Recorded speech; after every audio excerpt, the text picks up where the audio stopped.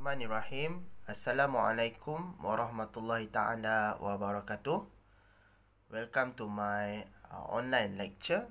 Okay, so this is the recording for topic number 6 with the title of The Essence of Islamic Work Ethics in Rasulullah sallallahu alaihi wasallam's Sunnah. After you have read this topic, I hope that you should be able to understand all 4 attitudes in Islamic work ethics rooted from the Sunnah of Rasulullah sallallahu alaihi wasallam. And then I do hope that you could explain work ethics virtues according to the Islamic perspective. And last but not least, I hope that you could comprehend the inference of the essence of Islamic work ethics in the Sunnah. So when we talk about attitudes in Islamic work ethics from the Sunnah, it is clear that in Islam, work is not only important but also necessary. So this topic keen to discuss some attitudes which are fundamental to Islamic work ethics, which derive from the Sunnah of Rasulullah sallallahu alaihi wasallam, whether it is from his sayings or from his examples. Okay, so as identified by scholars, Muslim scholars, ethics scholars, okay, these attitudes are divided into 4. It is the first one is attitude to wealth, followed by attitude to livelihood, attitude to time, and attitude to leisure. And all these attitudes, again, I want to stress it here again that it is all based on what Rasulullah sallallahu alaihi wasallam had exampled us. Okay, we move to the first attitude, which is attitude to wealth. Talking about attitude to wealth, there are many attempts made by the disbelievers about Rasulullah sallallahu alaihi wasallam's belief and attitude to wealth. For example, the work of Bellamy, long time ago in 1956. In his dissertation, he emphasized that there are many contradictions in the hadith. He said that there are many contradictions in the hadith about praising and condemning wealth and poverty. So Bellamy discreetly mentions that some hadiths seem to condemn wealth, but some other are praising wealth. Firstly, Bellamy seems to think that Rasulullah SAW blamed wealth at the period of Makkah, but Rasulullah then changed his utterance by praising wealth at the time of Madinah period. So this view contradicts historical statements. There are many narrations that state that Rasulullah SAW blamed wealth after the War of Uhud. This statement was narrated by Bukhari, who mentioned that the Prophet seems to disregard wealth after Uhud's war, after the victory of Uhud's war. Secondly, many companions strive hard to work in order to gain wealth. So Rasulullah SAW never stopped them from gaining wealth, whether during the Makkah period or in Madinah period. So there is no doubt that the Prophet does not like the amassing of wealth, or using it solely for one's enjoyment, or for leading a luxurious life. No problem. Indeed, all Islamic legislations in matters of finance are geared towards a fair distribution of wealth. So there is nothing in the hadith which can be construed as forbidding the ownership of much money, or plainly being rich. No problem. If the companions try to seek money, try to seek profits in their business, there is no doubt that Rasulullah SAW has no problem with this. Okay, it is up to the companions to get richer. Okay, because it is not wrong. Some of the Prophet's companions were rich, and we do not find any hadith which tells them to get rid of their wealth. No. So indeed, the Rasulullah SAW received donations from such people and his companions, and Rasulullah thanked them for their generosity. For example, Sayyidina Usman and his wealth does not forbidding Sayyidina Usman from upholding the needs of Islam and Ummah. Sayyidina Usman, we know that he has several big businesses in his era, but in the same time, Sayyidina Usman had donating a lot of money, a lot of helps and assistance in terms of wealthiness for the sake of Ummah, for the sake of Islam. And Rasulullah never forbid Sayyidina Osman from having this search for wealth. Then we move on to the second attitude, which is attitude to livelihood. So there are plenty of hadiths from early collections which praise work. In our previous topic, topic number 5, about the importance of work in Islamic perspective, there are a lot of hadiths which we have discussed. Okay, you can have a look into our previous topic.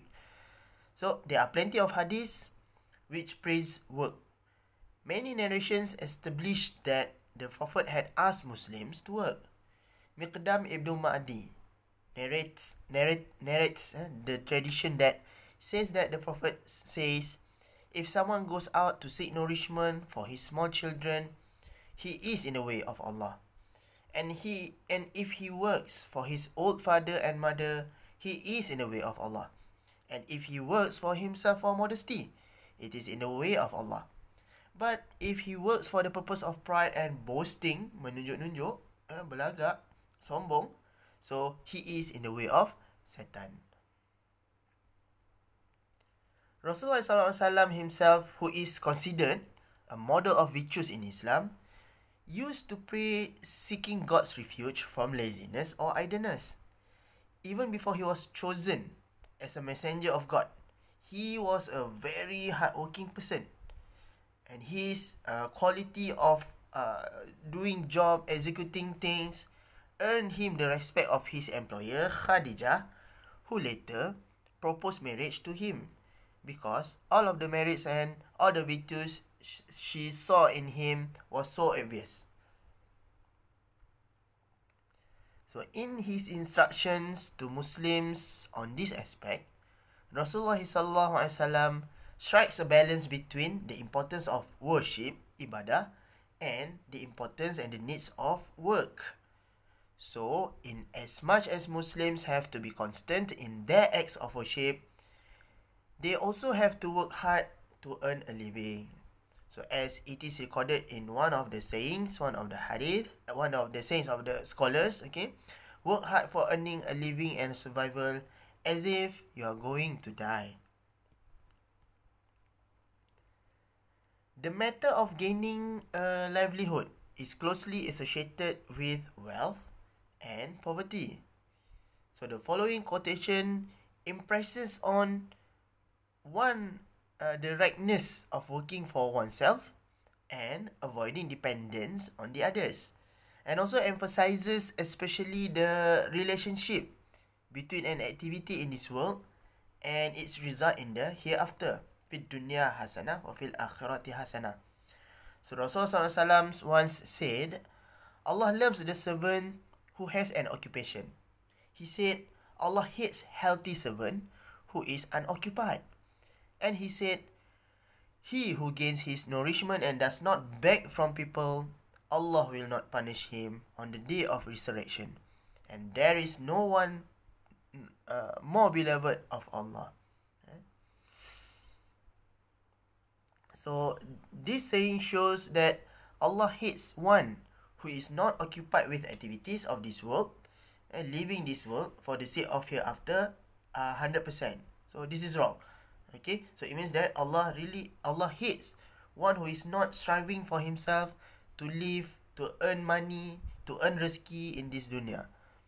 So in addition, the implication of the last traditions seems to be that it is just as bad as to neglect worldly activities as failing to work for the hereafter. So it means that we need to balance between the needs of our preparation for the life hereafter by having the strives, okay, the hardworking, to gain money, to gain rezeki, to gain salary, okay, to gain wealth for our lives in this dunya. The next attitude is attitude towards time. Okay, the words are not appeared here. Sorry. So attitude towards time. Okay, in several hadiths. Okay, Rasulullah SAW asked Muslims to be aware of the value of time, because time is a commodity which should be rightly invested. Rasulullah SAW says that the feet of Adam's son will not cross the path to paradise until he has been questioned and he has answered satisfactorily about his lifetime, how he spent it, about his youth, how he invested it, and about his wealth, how he earned it, and how he disposed of it. So this statement from the Messenger of God mentioned the value, the critical value of time and its close contact to human working activities. So it means that the Prophet would like the Muslims to invest or use their time wisely, and then forbade them, Rasulullah forbade them to waste any part of it. The Muslim worker shall conscientiously and judiciously utilize all the working hours in dispensing all their duties and responsibilities. So the duties of Muslim workers must be as follows. This is in accordance to what Rasulullah SAW said, okay, what the companion had shared with us, and also what have been discussed and is debated by the Muslim scholars. So they should report to work promptly on time. There must be an element of diligence at work, never to play around or engage in vain conversation, or in long telephone calls or WhatsApp, or doing one's business at the cost of another employer, or making excuses of leaving the work or leaving the workplace. Okay, so the fact that ritual obligations, when we want to do ibadah, are to be performed at their assigned time or during a prescribed period, teaches Muslim the habit of doing things promptly without delay. So when the time comes for us to perform our solah, we perform it at the earliest time that we can. When the time comes for us to recite Al-Quran, maybe in between of the lunch hour break, okay, so we do it there, not having our solat, not having our recitation of Quran at the time where we need to spend to work. We need to spend the work with our friends. So the delay of the work just because we are having our time for reciting Al-Quran is not actually correct. Okay. Habitual delay leads to, when we talk about delay, okay, habitual delay leads to confusion and it causes losses and great harm. It is, after all, injustice to those involved. It is a violation of trust, a vice condemned by a mark of hypocrisy. Next, the attitude to leisure. So talking about attitude to leisure, the attitude to work and leisure exists in 4 different ways and they can be grouped as follows. Okay, remember these 4 different categories of attitude to work and leisure. The first one is AB, the second one is AD, the third one is CB, and the fourth one is CD. Let us look at the next slide first. Okay, there you go. The first one is AB, the second one is AD, the third one is CB, and the last one is CD. If I can simply explain here, the first one, AB, it means that attitude toward work, attitude towards work by a person is okay. So it is A. And at the same time, his attitude towards leisure is also okay. So it means that this is the first category, a person with okay work and okay leisure, AB. The second one is a person with what we call as AD. He's good at work, but he never care about his leisure time. So this is AD, the second person. We can maybe reflect him by too hardworking, okay, or not really like to have leisure time, okay, workaholic, alright. And then the third category is CB, not okay, KO, KO with work, but focusing more on leisure. This is a problematic worker, okay. And the last one is CD, not good in work and not giving any importance on leisure. This is crazy, CD. So let us have a look into the 4 categories of attitude to work and leisure. Alright, the first one, AB. So AB, work hard, play hard, focusing on work, but in the same time, focusing on leisure also. So the idea that both work and leisure are desirable characteristics, and that when no doubt properly disguised, should be highly enjoyable. So this kind of person, he know how to balance between his work and his life. Okay, so work-life balance is there. Number 2, AD.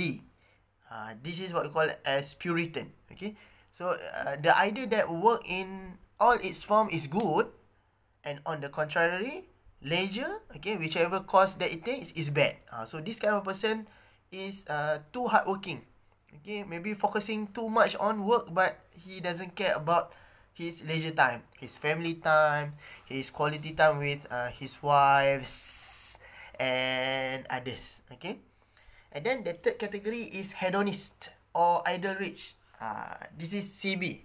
Okay, so the category of CB is this position is largely against all forms of work, hindering things related to work, particularly if they are not immediately enjoyable or worthwhile. If the work is not really enjoyable in terms of, maybe not enjoyable in terms of the burden of the work, the relationship with the bosses and also colleagues at the workplace, or whatsoever, but they are in favor of leisure.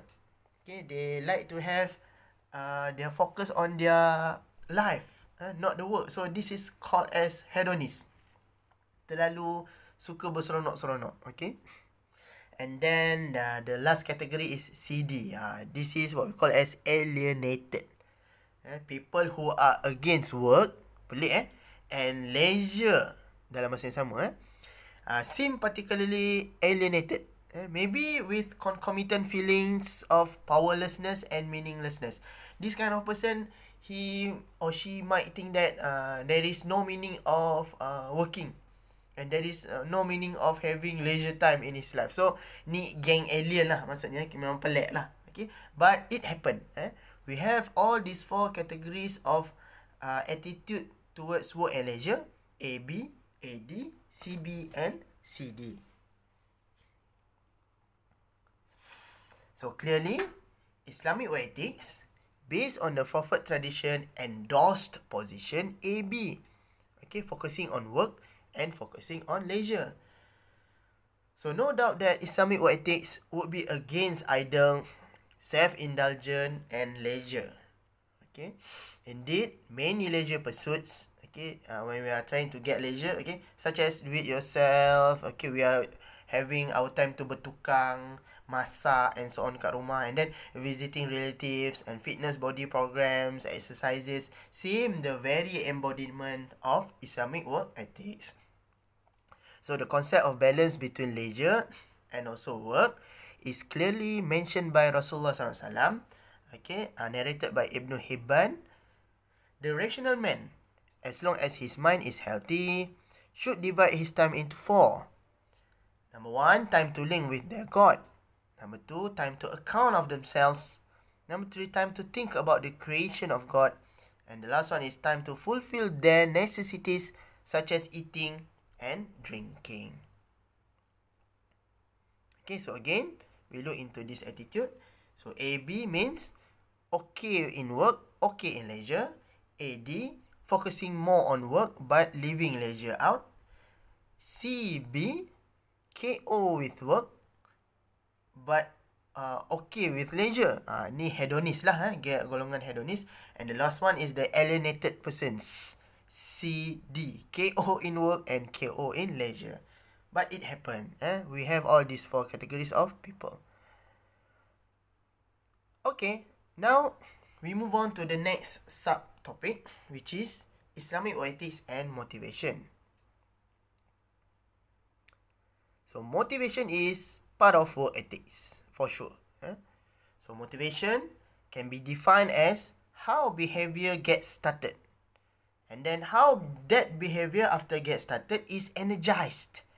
Okay, dah bermula diberikan kekuatan, energized, and then the energized motivation, so the energized behavior is sustained, and then maybe we as the person who have that particular behavior, after we have started, energize and sustain, how we direct it to the proper channel, and then at the some time at certain time, we need to know how we want to stop that behavior. Okay, and what kind of subjective reaction is present in the organism while all this is going. Motivation is essentially related with, number one, what energizes human behavior. Number two, what directs or channels such a behavior. And number three, how this behavior is maintained or sustained. Okay, for example, at the workplace, we might find a person who is so hardworking in terms of cleaning the area of pantry, the place where people shed, okay, their foods there, okay, or to get boiled water there. So there is a person who like to clean that up for the sake of his friends' usage. So what energizes human behavior, what directs or channels such behavior, how this behavior is maintained, so we call it as it is related so much with motivation. So that particular person, what energizes him to clean up the pantry might comes from his happiness when he found that all his friends could use all the apparatus, utensils in the pantry nicely, okay, easily. And then what directs or channels such a behavior, because he or she at his own home, okay, he did the same. He like to take a good care of things, kan?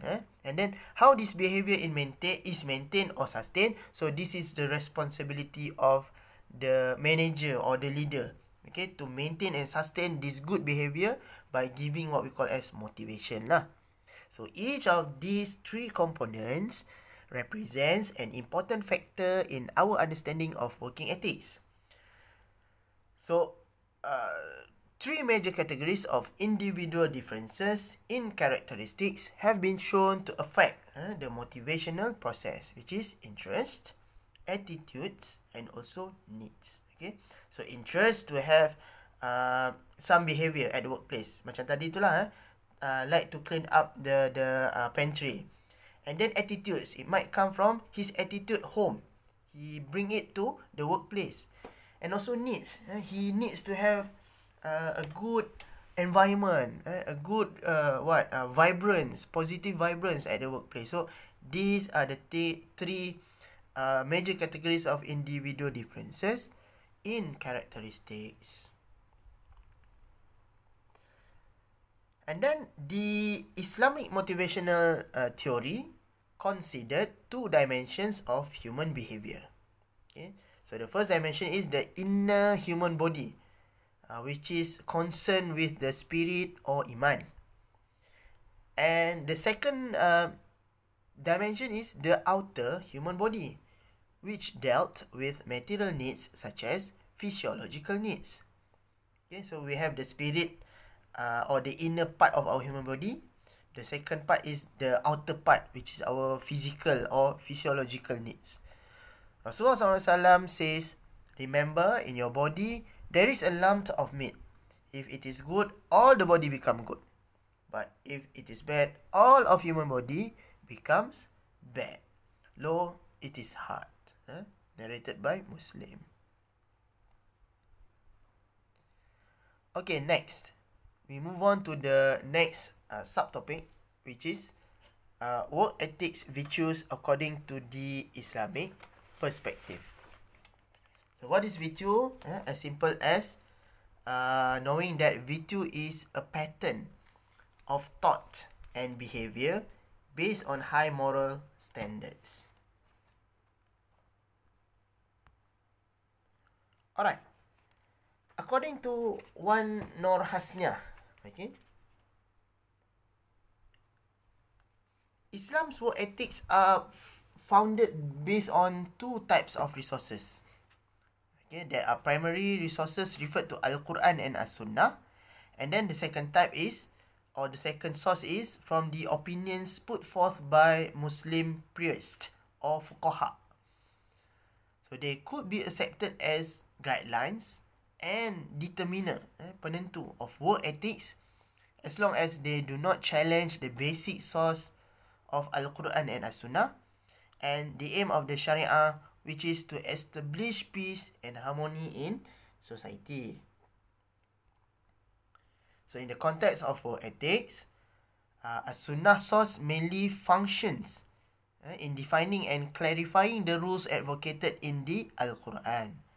And it also provides guidance in assisting leaders, assisting administrators and employees at the workplace in performing job functions that abide by religious expectations at what stated in Al-Quran in Al-Ahzab verse number 2.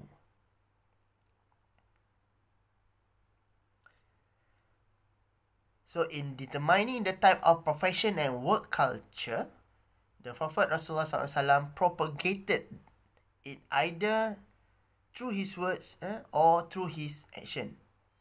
Rasulullah SAW's statements on work ethics were voiced through advice, voiced through statements or his warnings. Okay, so in delegating administration duties to his trusted aides, the main concern is to instill positive virtues while performing the task. For example, when Rasulullah SAW sent his envoy, Muaz bin Jabal, to Yaman to defuse the ethnic conflict over there, so he was advised to do it amicably and patiently.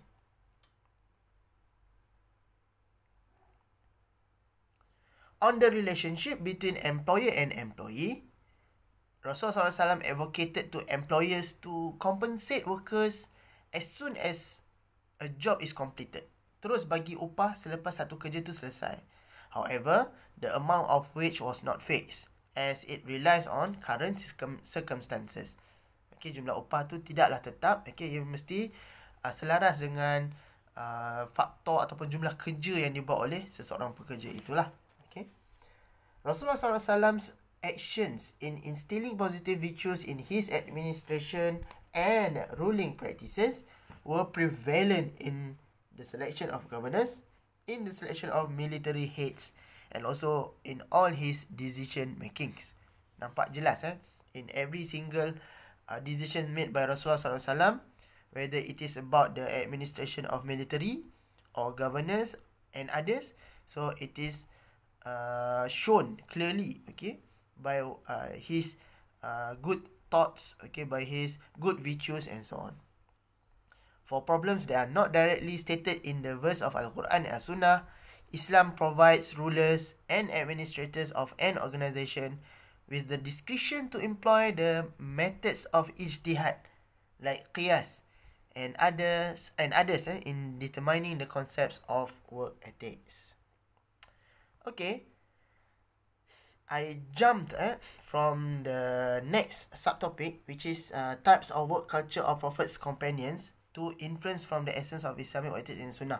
I hope that for that particular subtopics, types of work culture of Prophet's companions too, you can read it by yourself from page 45 to page 46.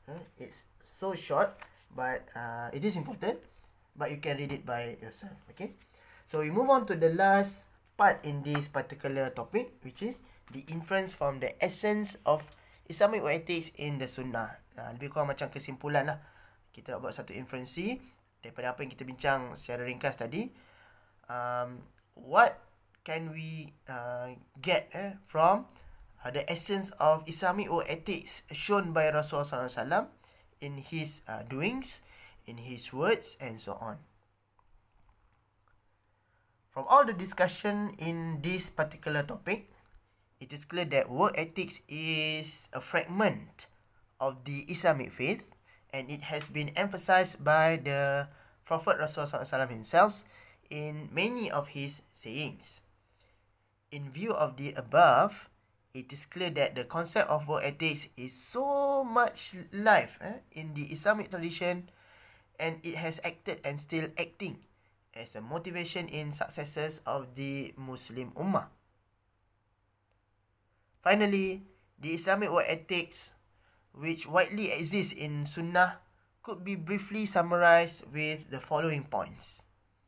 Number one, work is one of the highest forms of worship. Kerja itu adalah ibadah. Islam does not recognize any kind of unemployment, idleness, lazy. Therefore, does not accept any doctrine of mutual reliance, tawakal, because the Prophet Rasulullah SAW opposed this doctrine by holding jobs. So, before we have our tawakal, we must strive for ourselves to make sure that we get whatever we need to get in this worldly life. Kita kena berusaha, we need to be hardworking, we need to earn money. Tawakal semata-mata is opposed by Rasulullah SAW himself. Okay. Number two, work is sacred. Suci, because it is seen as a duty to build a strong national economy. So one's work is not an end in itself, but a means to destroy the non-economic dependent control over the economy. Therefore, work constitutes the first pillar in the construction of a healthy economic system. So the national economy is depending so much on the effort of workers all over the nation. So that's why we call it as work is sacred. Okay, because it is the duty, a noble duty of every single person. Okay, maybe in Malaysia, every single Malaysians, to make sure that we could build strong national economy, we could give or we could sustain a good level of economy so that people will live happily in this country. Okay, number three, work must be done seriously. One's success in worldly affairs as well as in the hereafter relies upon how hard he works, how hard he do his ibadah, how hard he strive or be hardworking in his job. Okay, so it must it will reflected by what we call as the success of the work and the life hereafter. The fourth one is so the fourth one is the same with the first one. Okay, work is one of the highest form of worship. Okay, maybe this is a repetition, sorry. And then number 5 also the same. Okay, sorry. Okay, next. 6, 7, 8 here is number 4, 5 and 6. Sorry for the mistakes. Okay, number 4. Not number 6 here, number 4. Work must be done diligently and patiently. Without diligence, it is hard to achieve success in life. Patience is considered very important in a Muslim's life. So these concepts require that man possesses both traits in order to be successful in his work. Number 7, the relationship between man and God, man and nature, and society, and even man and his soul seeks to bring all these into one path, which leads to worshipping Allah subhanahu wa ta'ala. So based on that, all works must be done sincerely for the sake of Allah subhanahu wa ta'ala. And the last one is, time is important in a Muslim's life. Thus, it should be used properly because a person will have to responsible for every seconds of his life in the hereafter. Okay. So I think that's all. Alright. So I hope that you will be benefited by what we have discussed in this particular topic. And inshallah, I'm having my midterm test. Okay, sooner. I will tell you the details later. Okay. Wallahu a'lam bisawab. Assalamualaikum warahmatullahi ta'ala wabarakatuh. Thank you very much.